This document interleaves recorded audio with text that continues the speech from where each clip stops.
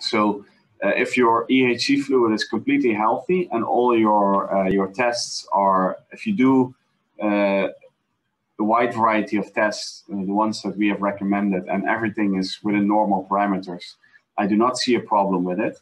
The problem will occur if you have already some contamination in your system, some metal soaps forming. These will very quickly plug a 1 micron filter, and you will very quickly run into an issue. So it's possible, yes. There's no issue with additives. It will not take out any.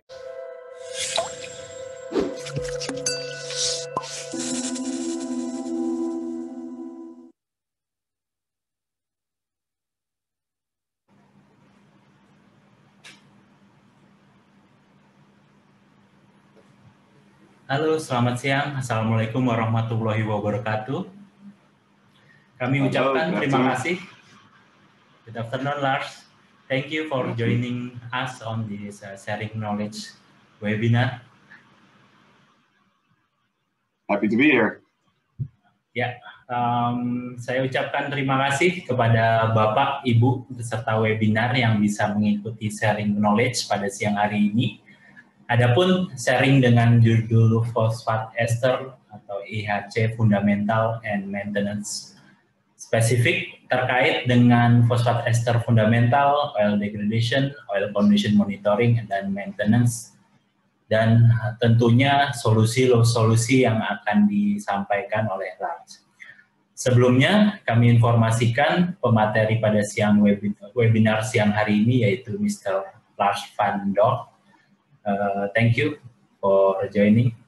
And then Lars saat ini berada di Singapura sejak 2013 dan aslinya atau asalnya dari Belanda. Kemudian untuk pengalamannya itu sudah banyak sekali dari mulai industri otomotif dan lubricant additive industry.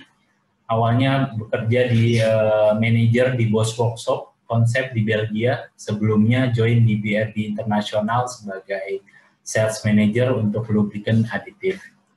BRD sendiri merupakan anak perusahaan Petronas Chemical Berhad dan Lars bekerja di divisi lubricant additive cukup lama ya, sekitar 10 tahun, dan sebagian besar dedikasinya untuk meningkatkan bisnis di area Asia Pasifik. Saat ini, Lars banyak pengalaman di lubricant chemistry, teknologi, dan international business, dan di perusahaan Fluidtech Internasional sebagai General Manager di Asia Pasifik.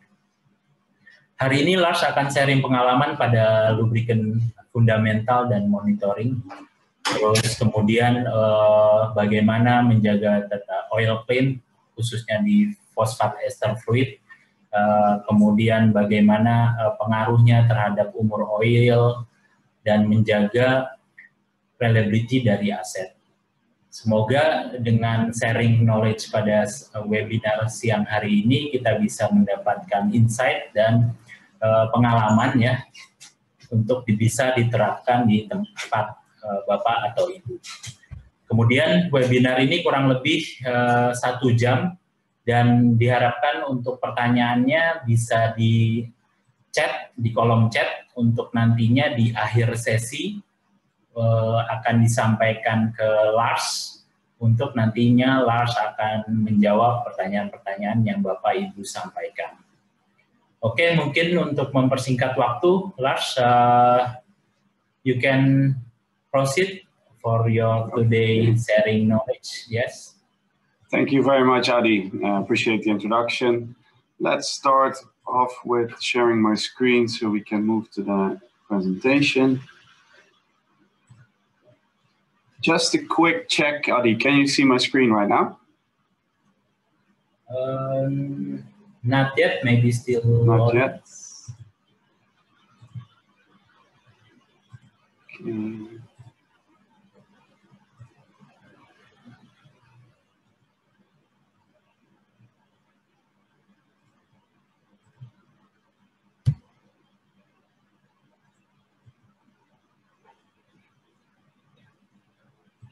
Now we can see it, yes.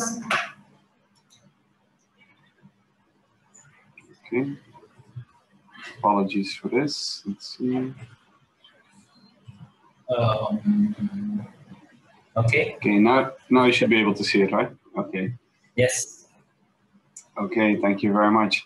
Thank you everybody for joining today on the topic of phosphate ester fluids, a very interesting, a very specific topic about the fundamentals and maintenance of these fluids, specifically in EHC applications. So Adi gave already, I believe, a very nice introduction. Thank you for that. So my name is Lars van Dijk. I am currently the General Manager of Fluidtech, responsible for the Asia Pacific region. I'm based in Singapore. I've been in Singapore since 2013, and it's my pleasure to share some knowledge with you today. I would like to also give a special thanks to PT Tiara for hosting this webinar, and they spent a lot of effort and time to organize this, and we're highly appreciative for this platform to be able to share knowledge to you. So a little bit of an overview about what we are going to do today. I will give a bit of an introduction about Fluidtech, a quick one about our company. Then we will talk about the chemistry, the backbone of phosphate ester fluids. We'll talk about how these fluids degrade, the various degradation modes that they encounter. We will talk a bit about condition monitoring practices you could apply to manage their degradation, give some recommendations about the test methods that are available, and overall high overview of the fluid maintenance that are related to phosphate esters. And because it's quite a lot of content that we need to treat within 1 hour, so I would like to request for questions to be asked after the presentation, and we'll do our best to leave some time for questions at the end. If we cannot answer your question today, both Adi and myself, we will make sure that we can answer your question at a later stage. Don't worry, we will be here to answer any questions later on as well. So let's get started with the introduction of Fluidtech. Our company, the name already says a little bit, we are active in fluid technologies related to industrial oils. Our operating standards are based on measuring at the customer, give tailor-made consultation and tailor-made treatment programs. Fluidtech is an environmentally social company. We're a responsible company. By managing and measuring the industrial equipment's health, we can lengthen the life of fluids, which results in significant CAPEX and OPEX savings to the customer, but also has a very positive impact on the environment, because by increasing reliability and efficiency, we reduce the CO2 output of plants, but also by lengthening the life of fluids, we reduce the waste that companies produce. This has led to a Solar Impulse label for efficient solutions. And more recently, we have been recognized with a certified B Corp corporation. So this all results in lowering of greenhouse emissions, and reducing of waste streams and increasing energy efficiency. Fluidtech's headquarters is in the Netherlands on Dordrecht near Rotterdam. However, our main production and R&D facility is actually in New Jersey in the USA. For Asia, our local headquarters is based in Singapore, and we work with distributors and partners such as PT Tiara in all regions to extend our sales force there and to be close to the customer. And we also have a production joint venture in Melbourne, Australia. For Fluidtech, it all started, and it still is very much about understanding and solving this problem called varnish. Apologies. So varnish, as you can see here from this picture, consists of various chemistries that are a result of various degradation methods that we find in oil, and they can consist of a lot of different kind of chemistries, and they can have a lot of different origins. So varnish is only one word, but it's actually a very broad area of expertise that Fluidtech has specialized themselves in. And because it's so broad, you can see that it also is prevalent in many different industries. Actually, in most of the big industries in the world, you'll see that the lubricants they use are in some way experiencing varnish-related issues. By experiencing on this and tackling this issue, we have had a positive impact on the environment. We've saved a lot of CO2, as you can see, and a lot of unnecessary oil from being wasted prematurely. This is a very good result, of course, in this current environment where this topic becomes more and more important for all companies to consider. So the reason why customers specifically trust Fluidtech to help them solve and increase the reliability of their equipment is because we offer unique and superior products which enable us to tailor the solution to the customer specific requirements. We act on science, we prioritize science in everything we do. Everything that we have put into the market always has a very strong, solid scientific base. We're not a marketing company, we are a science company. We have a 25 years of proven track record and industry-specific experience. We work through major OEMs and major oil companies who recommend our products together with their equipment or together with their fluids. We add value by increasing the customer efficiency and reliability. We create a unique ROI on our solutions and increase the bottom line of our customers. And also our unique and specified approach ensures a risk-free solution for our customers, because sometimes there is some resistance to adding things to the lubricant, but we can ensure risk-free solutions. And by this we create a legacy. We are on the road with the whole world towards zero industrial waste. So that's a very nice thought. I think at some point we end up at zero industrial waste. So let's dive into today's main topic, the phosphate ester fluids for an EHC system. Let's talk a bit about the fundamentals and maintenance. So, the main reason for using phosphate ester fluids in EHC system is the fact that these reservoirs often operate under a high pressure and in the presence of steam. So in the event of a leak, a regular oil will have auto combustion in this kind of situation, or auto ignition. However, a phosphate ester fluid is self-extinguishing, meaning that if you take away the heat source, it does not auto combust. There is no auto ignition, or at least the auto ignition temperature is very high. This means that in the event of a fire and the oil catches fire and it drips away from the heat source, it will no longer combust, so it will extinguish. This means that the fire will not spread, whereas a regular oil will auto combust and the fire will spread throughout the whole system. So the main reason for using phosphate ester fluids is not because they are biodegradable or nice to your skin or low toxicity or whatever, but it's really safety. Safety is the main reason for using a phosphate ester. And the safety is obtained by the higher auto ignition temperature. So applications for phosphate ester fluids are, for example, steel mills, Navy ships, aircraft systems, aircraft hydraulic systems. You can imagine that they need to be fire resistant. And of course, our main topic today, electrohydraulic control units of steam turbines.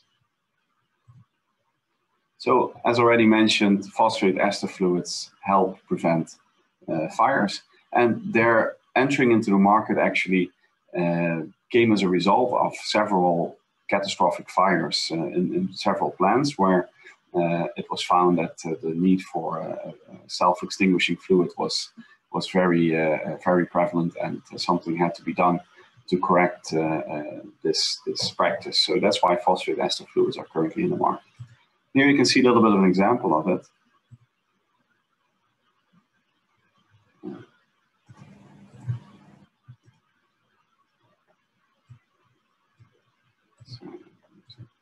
In this video. So here you can see a test. We demonstrate what happens to a PAG, so not a phosphate ester fluid, but a polyalkyl glycol, in the situation of a high pressure leak on a hot pipe surface. So let's see what happens.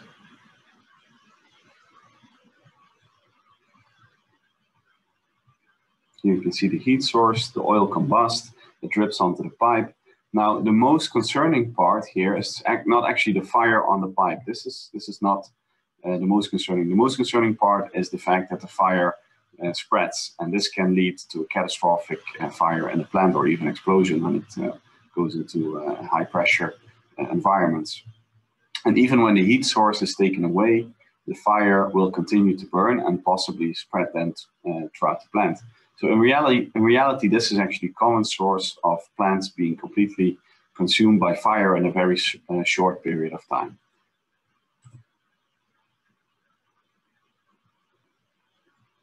So here, this video is double. So let's compare this then to the fire resistance of phosphate ester fluid. So here we see a similar test with a phosphate ester fluid, and as you can see here, the temperature is even higher, 749 degrees, and the pipe is actually glowing red. You will notice later on that the oil actually burns. You see, the oil itself burns. But the main difference we observe is in this area where the fire is self-suppressant. So when the heat source is no longer acting upon the oil, the fire stops. The smoke, mind you, here is still very toxic, so you don't want to breathe that. But the main result that we have by using a phosphate ester fluid is that the fire will not spread as easily as with a PHE. So therefore, after a number of fires, PEs are now a must. PE stands for phosphate ester fluid, sorry that I used the abbreviation. They are now a must in certain applications that have these kind of environments to prevent a fire spreading catastrophically throughout the plant. So that's the main reason and background for using a phosphate ester fluid. Now let's look at the chemistry. So the main difference in backbone chemistry, as we like to call it, the base chemistry, is xylenated versus butylated phosphate ester fluid. So xylenated chemistry is actually the older chemistry, and this has less biodegradability and higher toxicity. The butylated chemistry is the newer molecule, which has a better biodegradability and is less toxic, so much more friendly to the environment. Also, the butylated chemistry has much higher oxidative stability, as you can see here, excellent versus good. So the industry is actually moving towards butylated chemistry. But xylenated chemistry has one distinct advantage over butylated chemistry, and that's the hydrolytic stability. So they keep water out of the fluid. Butylated chemistry, however, despite its many advantages, does not operate well in the presence of water because it actually attracts water. So it's hydrolytic. And this has a result because when water is present in a phosphate ester, these fluids do not perform well. Water makes them degrade. It actually degrades and decomposes the molecule. So we want to have a very good condition monitoring system in place when you're using a butylated phosphate ester to ensure that you do not have a sudden degradation of your oil. And here we can see this illustrated. The hydroscopic effect, can attract water, which will then degrade the oil quicker. You can clearly see here hydrolysis of xylenated versus butylated. So here the oil went through hydrolytic testing, and the xylenated was barely affected by this, whereas the butylated, you can see, completely degrade and had a lot of degradation byproducts on the MPC patch. This is a membrane patch calorimetry test. And also the copper strip. This is a copper strip under ASTM D130. You can see here completely degraded. So that's pretty bad. You don't want this in your systems. So the butylated chemistry offers a lot of benefits, and that's why the industry is moving in that direction. And this is definitely a positive development, a very good thing. However, butylated chemistry needs to be monitored closely and with tight tolerances when it comes to water. When you do that, the butylated chemistry is a beautiful chemistry, and it can give you a perfect long life fluids. But we'll come back to that a little bit more later on. So what are the various degradation modes that we see in phosphate ester fluids? Well, we already talked a little bit about hydrolysis. Another degradation mode is microdieseling. I'll explain a little more on that. And then we have soap and varnish formation in the fluid. First and foremost, however, is hydrolysis. So the reaction byproducts from hydrolysis actually create various acidic compounds. These will affect the TAN number of the oil. So maybe you have already heard about this. If you operate a phosphate ester fluid, you may have been given the advice already that you need to closely monitor your TAN number, the acidity of your oil. Also, whenever these acids are being created, there's another byproduct called alkyl phenols, they can actually react and oxidate. This creates varnish and eventually leads to deposits in the systems. The acids that are being created react with molecules. These create further acids, and that's how you end up with an autocatalytic process, meaning that the process itself accelerates the process. So you end up with an accelerating cycle. That's why it's important to prevent this from happening in the first place. And we'll go into how you can do this actually. So here you can see these reaction byproducts from hydrolysis, creating the alkyl phenols molecules. And let's see what's so worrying about that. So every time an acid is created, it also creates an alkyl phenols. Alkyl phenols are submissive to oxidation. They can undergo oxidation, and when they do, they become a varnish compound. So one of these many varnish compounds that I've shown you earlier can also be an alkyl phenol chemistry that's at the base of it. So there's varnish being formed in your system. So here you can see a bit about the process, how actually hydrolysis at the beginning, so water ingression to the oil, leads to chemistries that can ultimately create varnish. So also keep in mind that in an EHC system, varnish is more harmful than, for example, in the turbine oil. So in an EHC system, varnish prevention and mitigation is actually more important than, let's say, for turbine oil. Here we see some examples of varnish in the system, here in the reservoir, in the tubing, and in the submerged screw pump in this case. So you can see here a depiction of how this autocatalytic process that takes place within phosphate ester fluids actually happens. So you have some water and you have some heat acting on your phosphate ester fluids, which leads to hydrolysis. This process creates acids, and acids actually increase the conductivity and they reduce the resistivity of the oil. And this leads to streaming corrosion or electrokinetic wear. They can react with metals in the system to actually form metal soaps. And these are solids in your system that needs to be filtered out by mechanical filtration, but this can lead to air retention. So there's more oxygen present inside your oil, which then leads to oxidation. Oxidation leads to further creation of acids. So there are more acids being created, which again leads to all this and accelerates the oxidation process. So what this means is that the bottom line of this is actually you want to remove the byproducts of water, heat, and hydrolysis, so that acids cannot become autocatalytic and cannot become self-sustainable. So we want to remove basically the acids in this situation as quickly as possible. So microdieseling is another mode of degradation in phosphate esters. So microdieseling is basically the collapse of a bubble under pressure inside your oil. So if you have, for example, entrained air or air pockets in your oil, they can collapse under pressure, when there's pressure being exerted on the oil.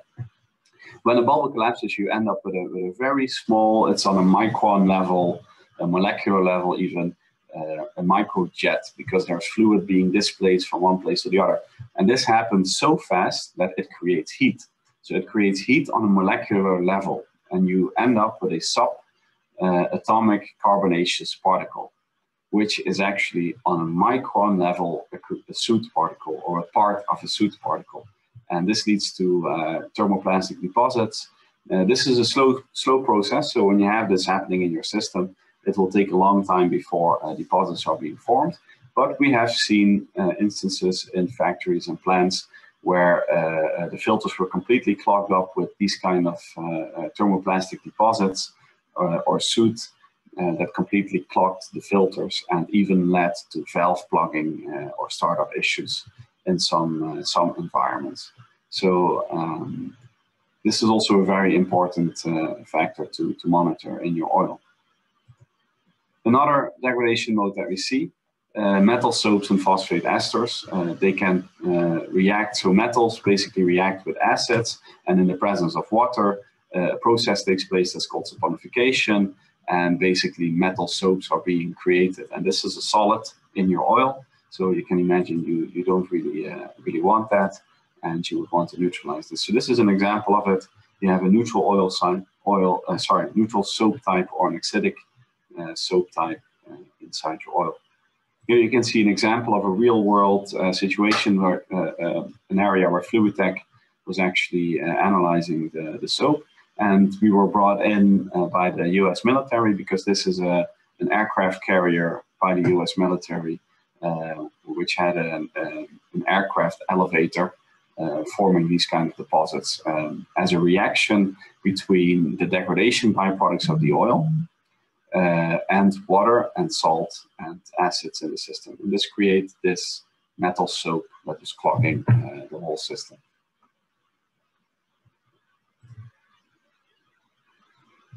So just to give you a high-over summary here, we have various causes and effects working on phosphate esters. So this can be microdieseling. The most common aspect that we see is hydrolysis, leach metals leading to soap formation and oxidation. And all these various degradation methods can result in various effects. So hydrolysis leads to acid formation, microdieseling leads to soot formation, leach metals leads to metal soaps, and oxidation leads to varnish compounds being formed.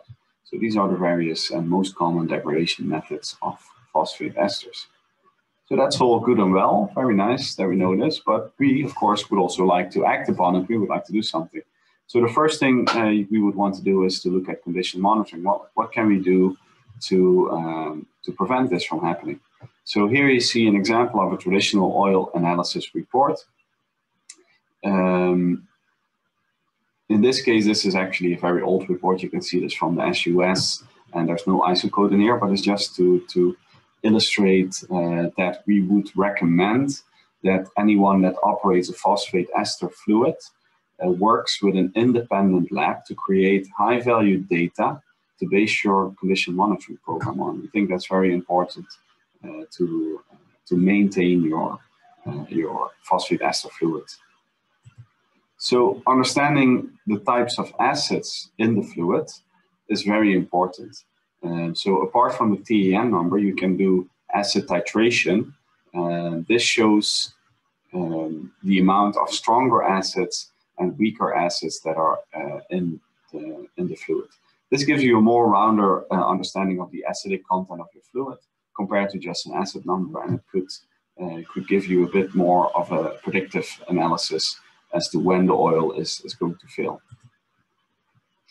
At Fluidtech, we have been using our ruler test, which is ASTM D6971, which is a test that measures phenolic antioxidants in a turbine oil mostly, but can be used for any industrial oil that uses phenolics. So phenolics is also something, alkyl phenols, that is being generated during the hydrolysis degradation process. So we can actually use our ruler view test to measure the increase in phenolic content of the oil, which is a similar chemistry to phenolic antioxidants, which we have been doing. So LSV, or linear sweep voltammetry, which is the technology that's being used by our ruler, can also help to identify acids. So this is the titration curve, as you can see, D664, and here you can see the ruler test, and you can see the correlation with the stronger acids that show up here in the ruler, and the weaker acids as well, which are formed by the hydrolysis process. And you can see that the ruler test is a reference test, so this is the new oil profile, then you see that hydrolysis is taking place, which ends up in a very high acid number. So ruler can also be a good predictive test. The ASTM group is actually currently working on a new method, incorporating our ruler to prescribe linear sweep voltammetry to identify phenols and to identify alkyl phenols as degradation method. So this would be a great step because at least part of these acids that are being formed will lead to varnish and deposit. So the ruler can be a great tool to predict when this will happen. Here you can see another example of the ruler picking up alkyl phenols, which can cause oxidation. And the ruler gives you a value that can be used as a standard for condition monitoring practices. Typically, a value of greater than 12,000 units is critical. And here you can see that both the red and the black lines are above the critical value. There is usually also a correlation between ruler values that are high and the darkening of MPC patches, because these compounds that the ruler is picking up actually will also show up typically in the MPC. So MPC is another test which is designed for turbine oils, and that's actually designed to measure the varnish potential and has an ASTM method of D7843. However, this is actually also a useful test in phosphate ester fluids. What we see here is that the high acid levels do not correspond directly to the high MPC, and EHC systems yield a wide variety of deposits. So for example, you see here, what this means is you'll see an MPC value that's very high, but there's a low acid number still. So here the MPC is very useful because what we can detect with the MPC here, in this case, it's actually microdieseling. You can see the patch is very dark and very soot-like in appearance, and that's because that's actually what it is. There is a lot of soot on this patch. So you do not see this in the acidity, you do not see this in the TEM number. It will not show up even in titration, but in MPC, it will show up.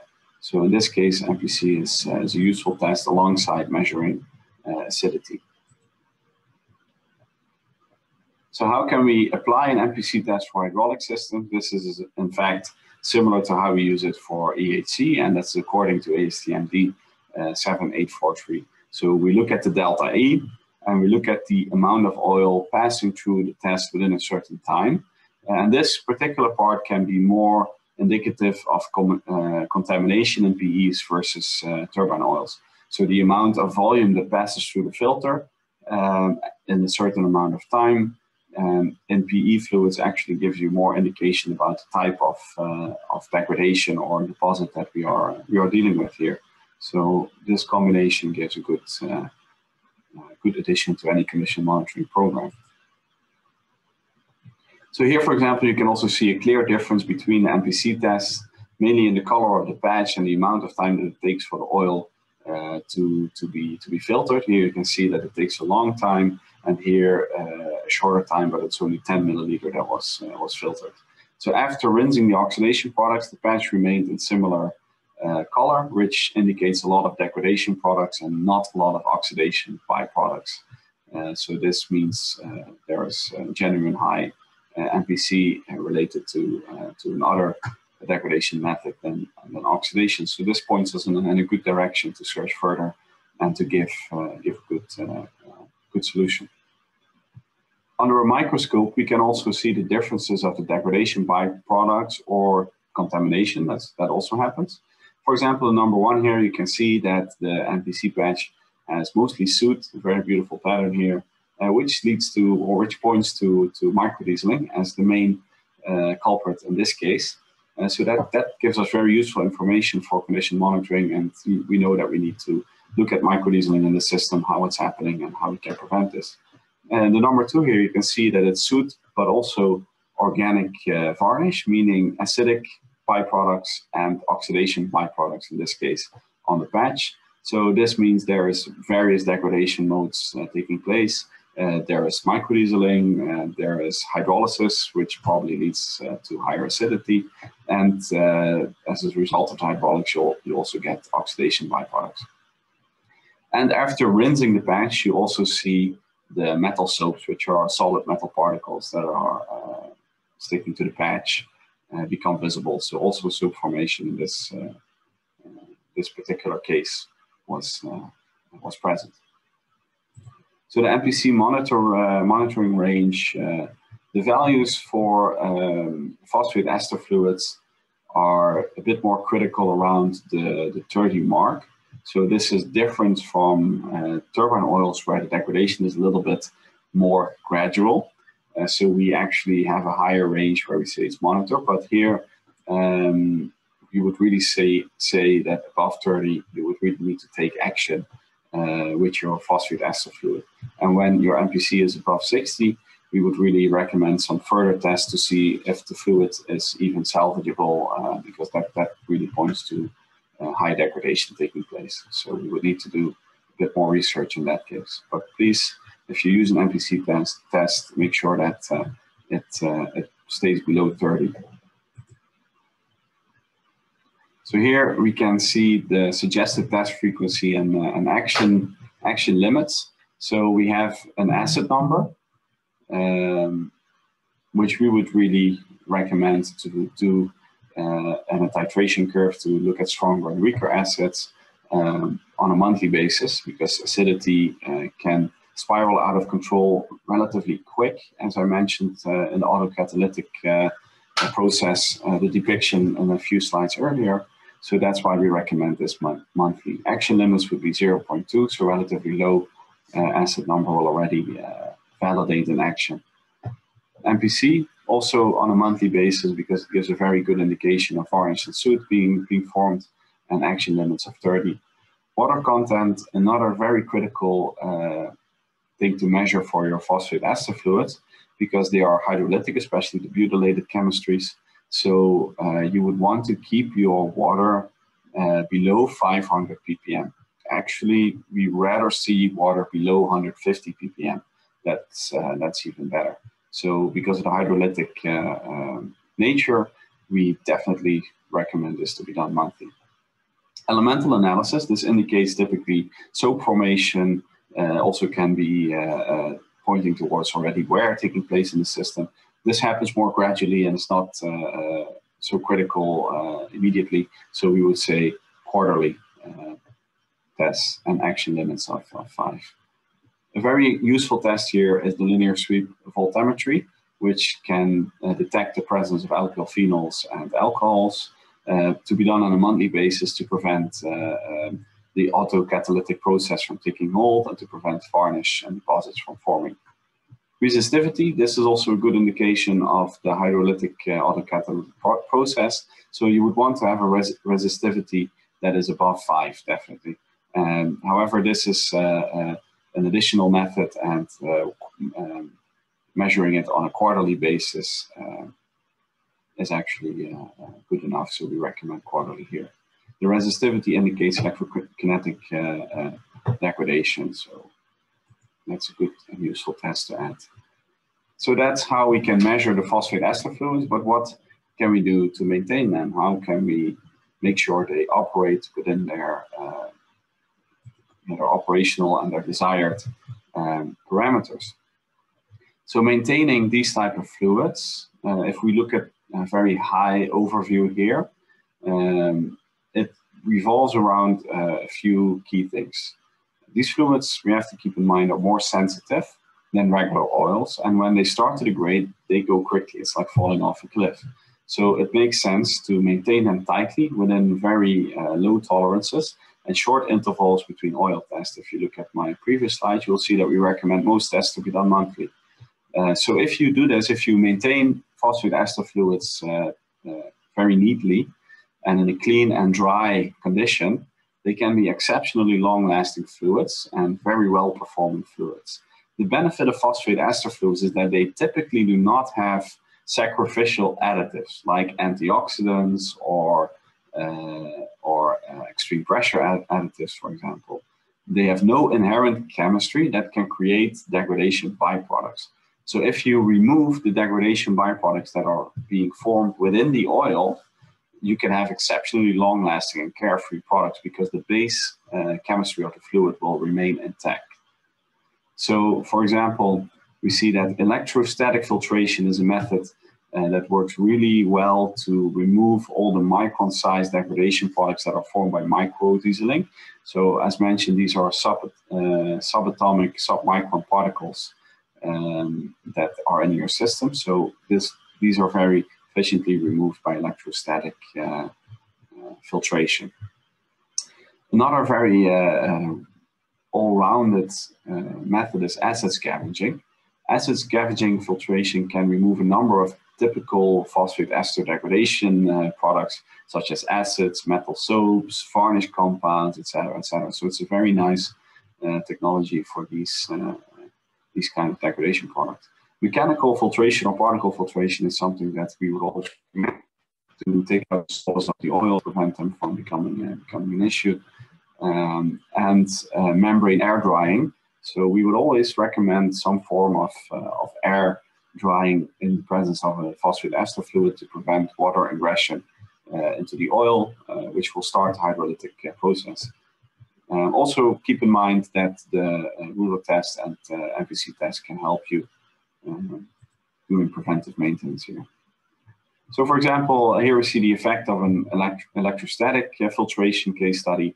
We see that there's a significant reduction in the MPC from 67 to 13. The patch weight, which can also be indicative of soot, had a 73% reduction.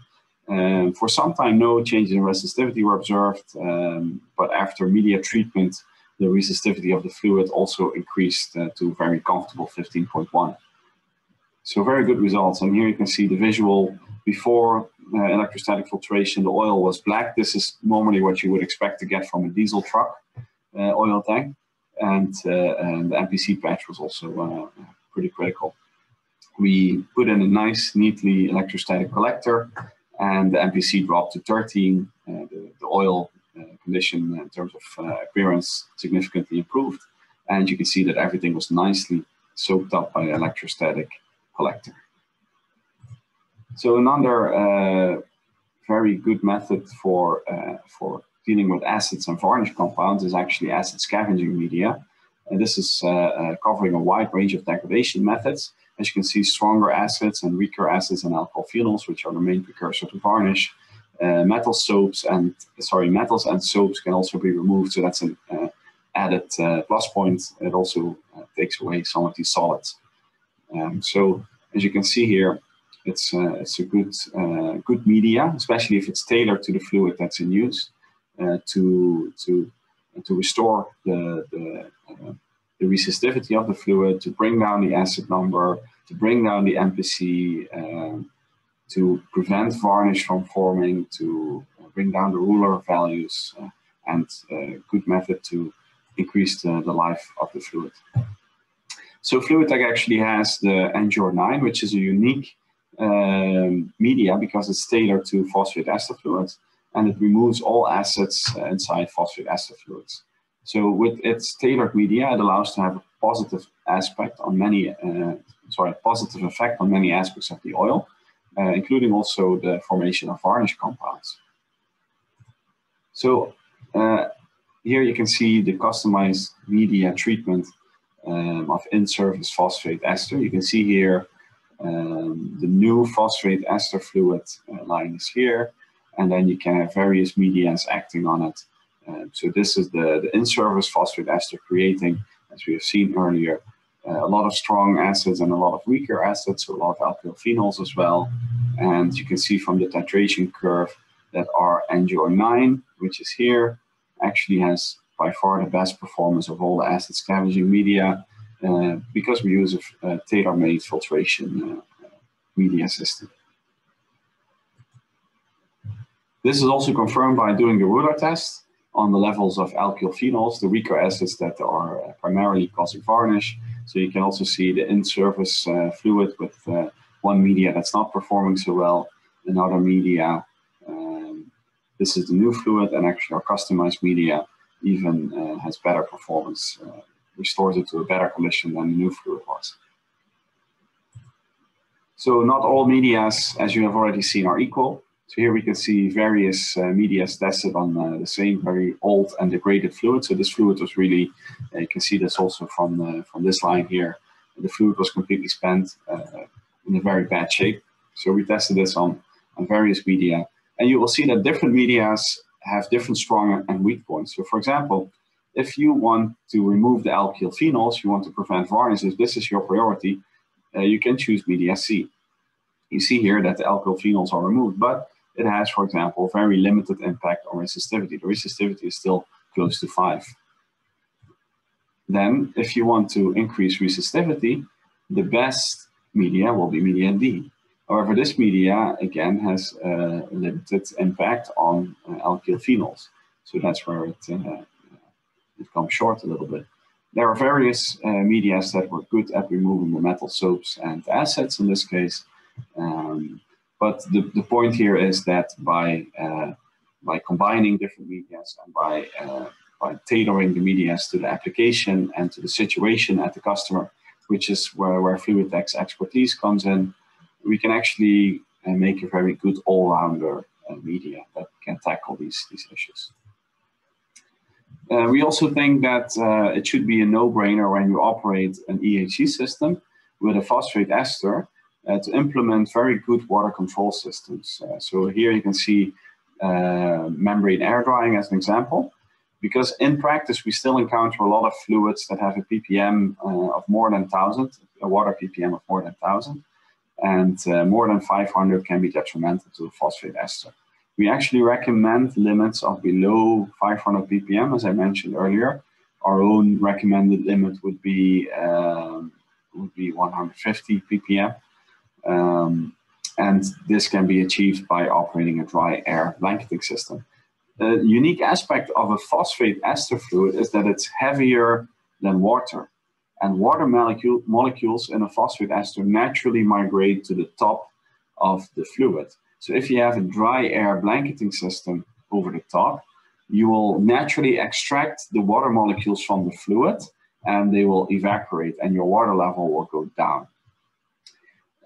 You have to take care here not to blast the air onto the fluid too strongly. So you have to follow the guidelines for air pressure, because if you blast the air too strongly, the water molecules can actually ingress into the oil, and this can lead to hydrolysis. So it's very important to tailor the system and to calibrate the system perfectly so you have the right air pressure.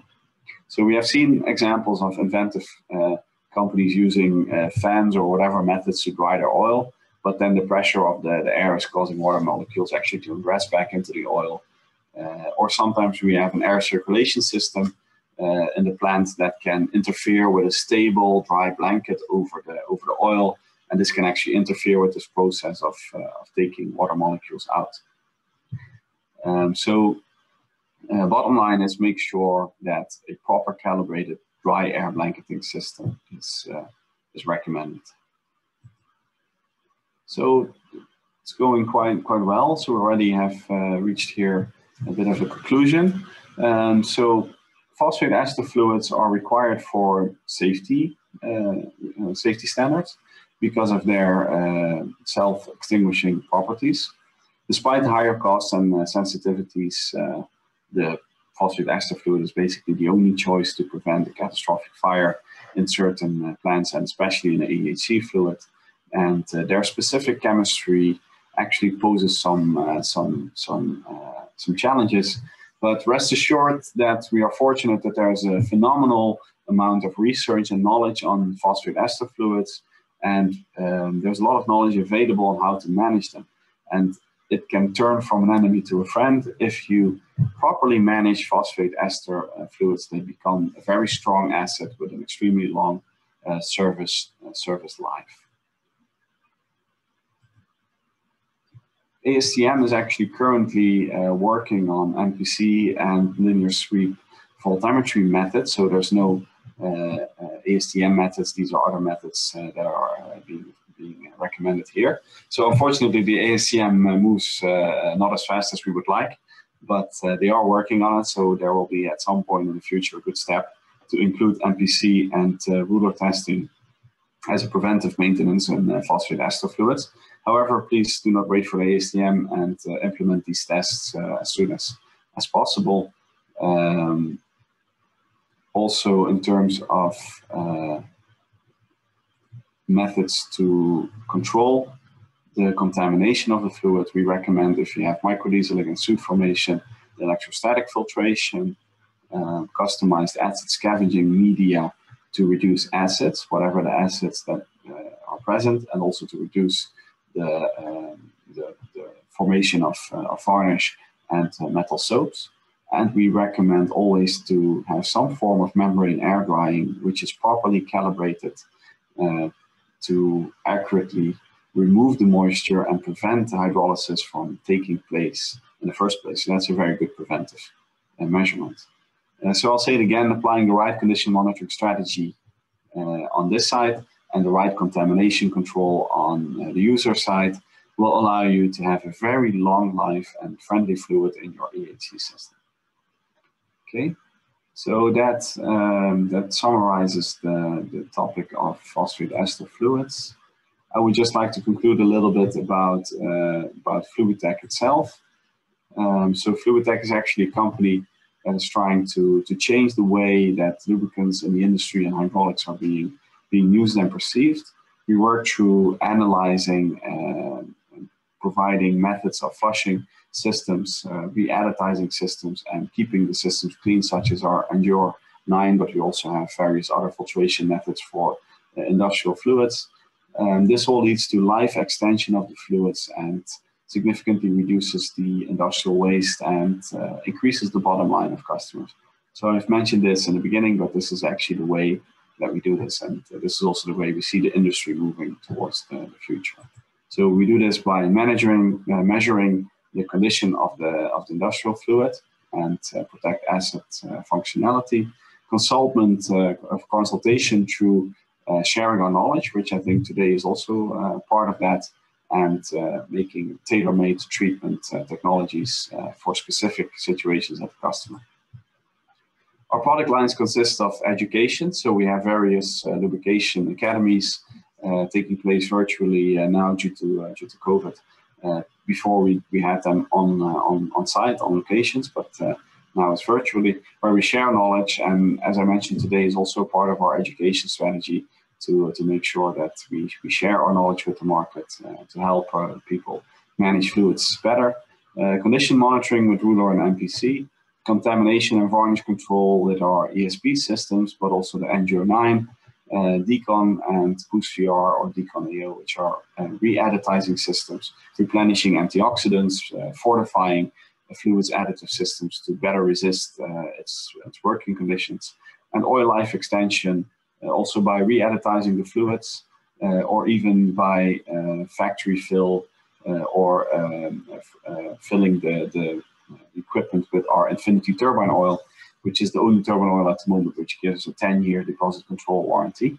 Using our unique experience and technology, we have been able to do this where most of the major oil producers cannot do this at the moment. So this just gives you a bit of an idea about Fluidtech and what we are doing, and yeah, we would be happy to help you not only with your phosphate ester fluids, but with any other industrial fluid that might benefit from this approach. So I think that concludes my part, just nicely within the hour. So that's good because we have some time for questions. So I would like to thank you for now for your attention. I hope it was clear. And back to you, Adi. Yeah, thank you, Lars. It's very good explanation and clear explanation. And we have a lot of questions over here. Hope the time will be enough for us.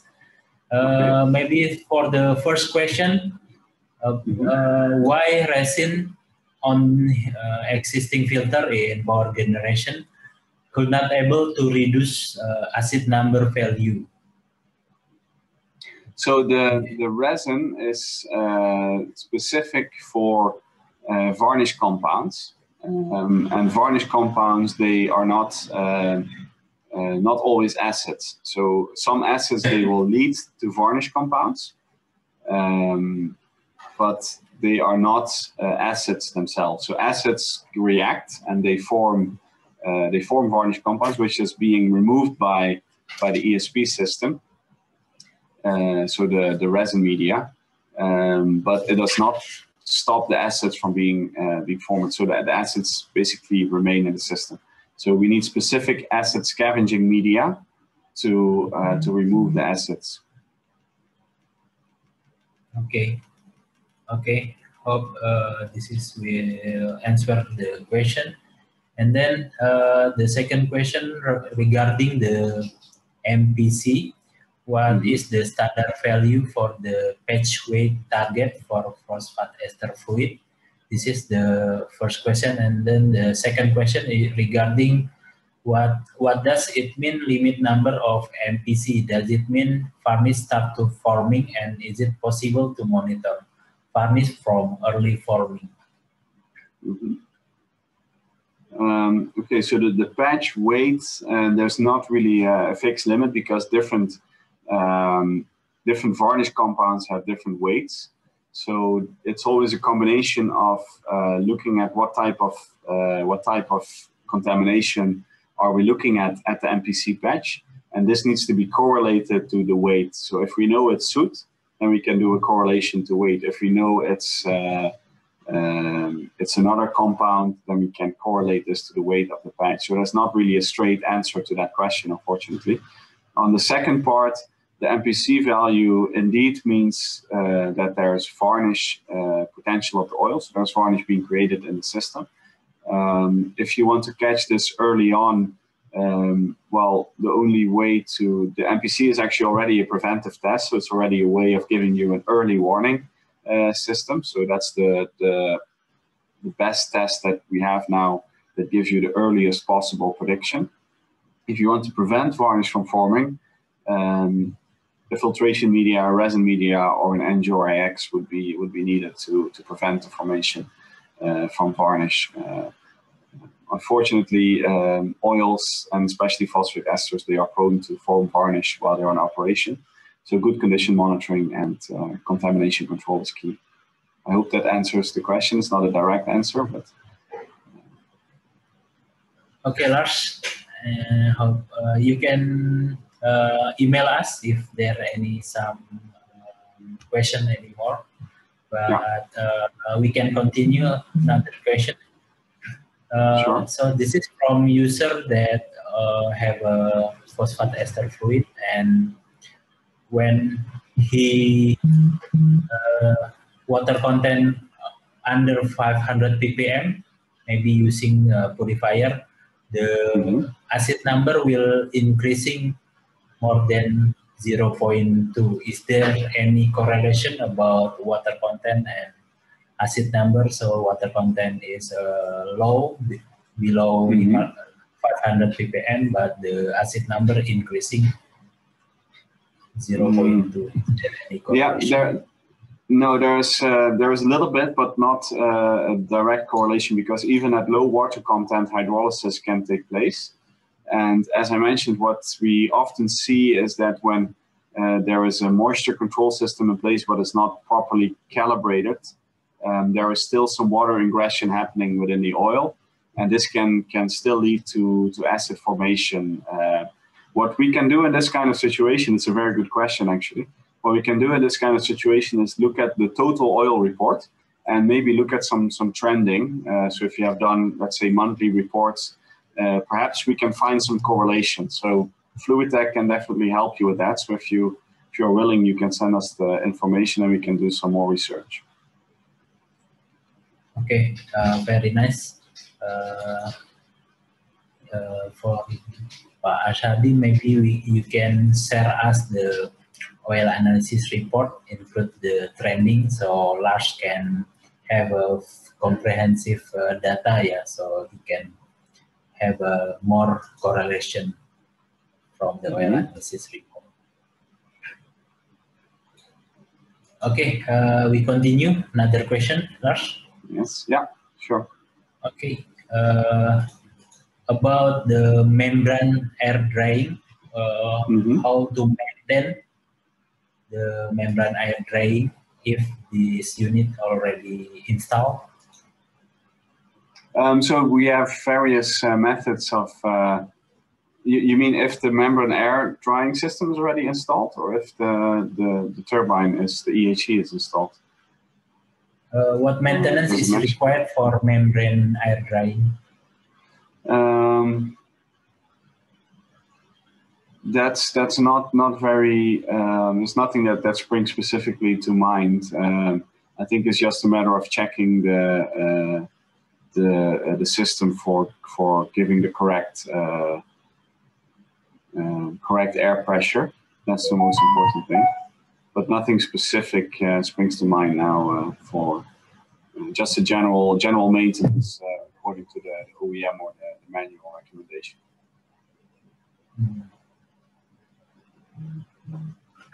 Okay, and so it will be need to check with the OEM. Is it, Lars?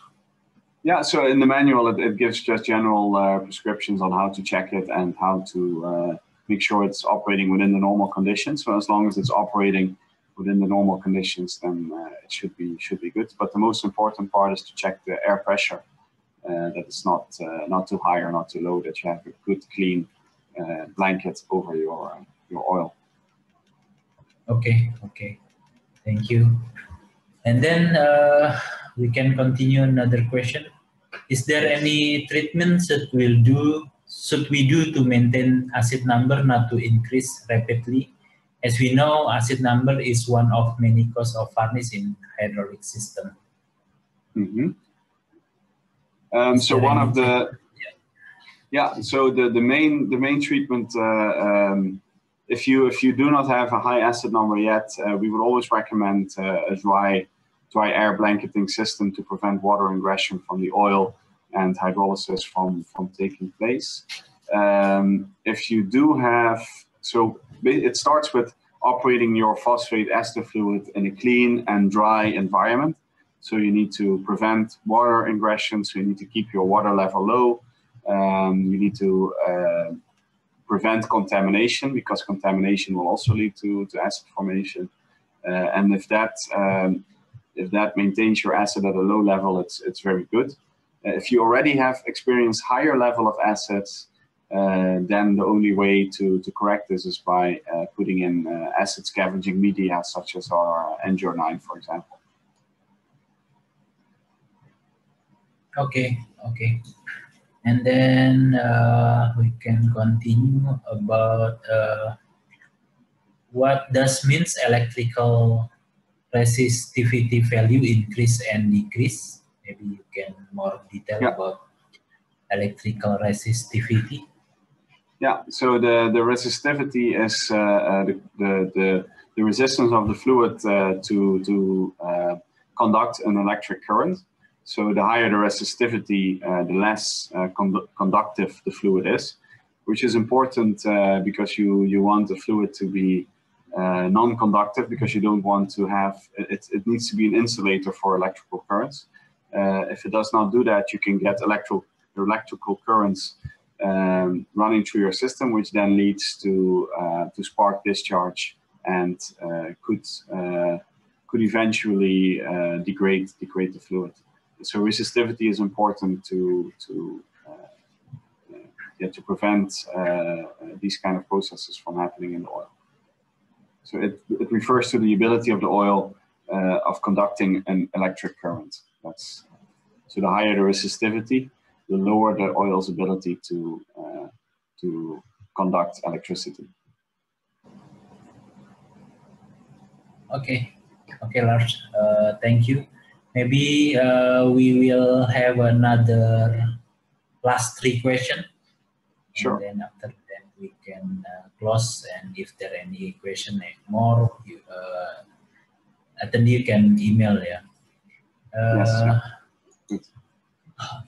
Another question about how to handling electrohydraulic control oil from the storage and maintain EHC oil on the reservoir. Due to EHC oil quite sensitive with the water, and what standard related?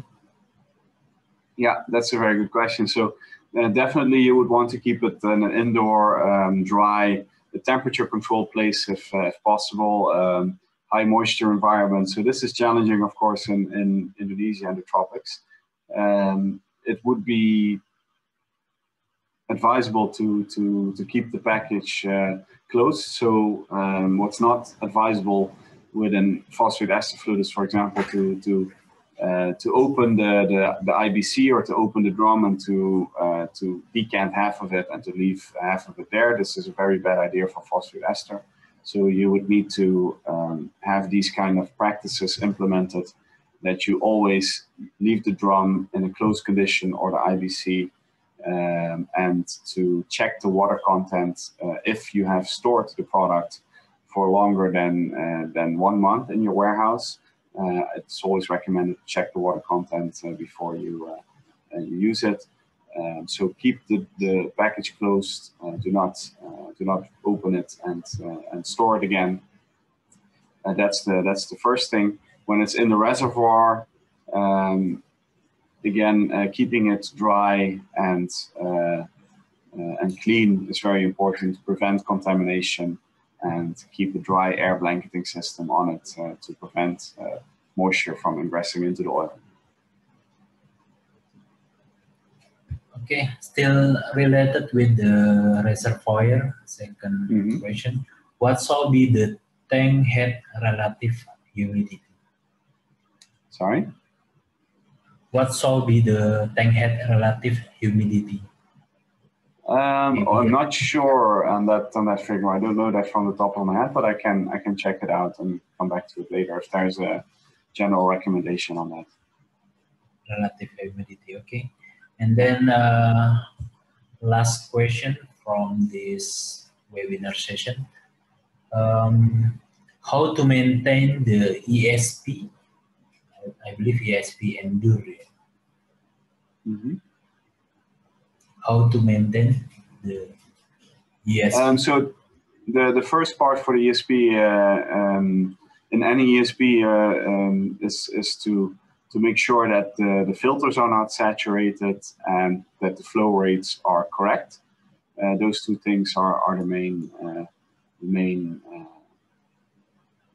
parameters to monitor on your ESP system.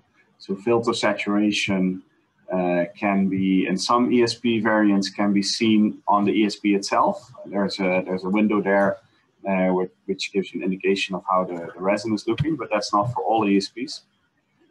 If the ESP does not have this, it's a matter of time, looking at how long your filters have been in operation and your MPC results, which can indicate whether the filters are getting saturated or not. If the filters are saturated, you would need to change the filters. On the electrical part, that's also, again, I would refer to the manual, and feel free to reach out if there's any issues or any questions on that. We can look at it more specifically. Okay, one question, Lars, still? Yeah, sure. Yes, we can do one more. Yeah, sure. Can we use a 1 micron filter for EHC fluid may additive to go out? So the question is, can we use a 1 micron filter for EHC fluid?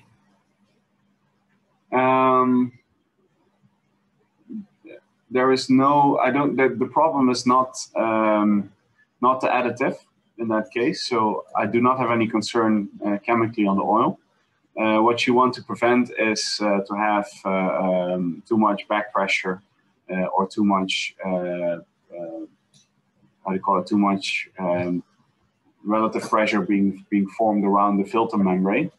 Because this can, if you already have a degraded oil, this can accelerate the formation of metal soaps. So if your EHC fluid is completely healthy and all your tests are, if you do a wide variety of tests, the ones that we have recommended, and everything is within normal parameters, I do not see a problem with it. The problem will occur if you have already some contamination in your system, some metal soaps forming. These will very quickly pluck a 1 micron filter, and you will very quickly run into an issue. So it's possible, yes. There's no issue with additives. It will not take out any additives, but it needs to be monitored closely to prevent filter plugging. That would be my recommendation. Okay, Lars. Okay. Thank you for your explanation. And I try to summarize, even you already summarized, but I summarize in bahasa.